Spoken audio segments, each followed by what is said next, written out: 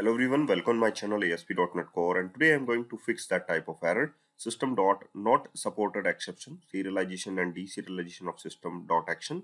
Instances are not supported, path $.MoveNextAction.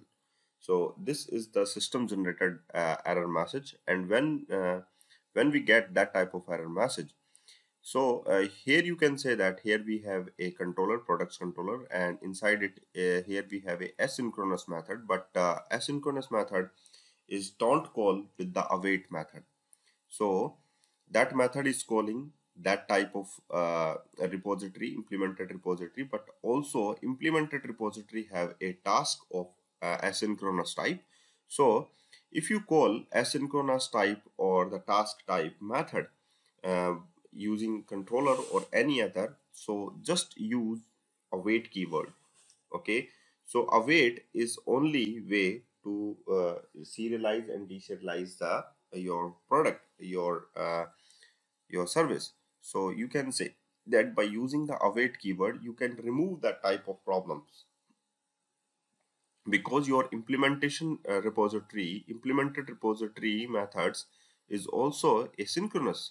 So by using await keyword your problem will be resolved like that.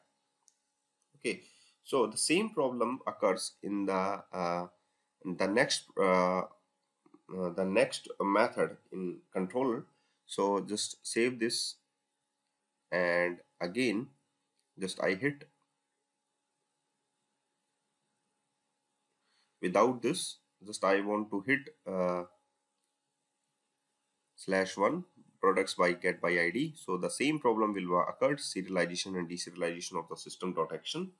So if you are using await keyword in repo.getProduct, your problem will be resolved, but because the repo.getProduct is also a asynchronous method, so endpoint is matched because I am using singleton.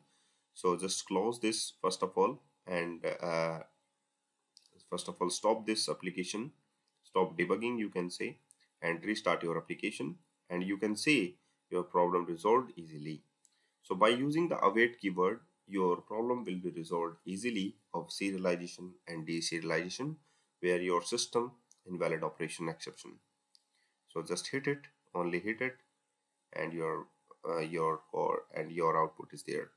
So thank you very much for watching this video, and keep watching all other videos and fix all other issues related to ASP.NET Core. Just come on my channel and subscribe, and don't forget, please press bell icon.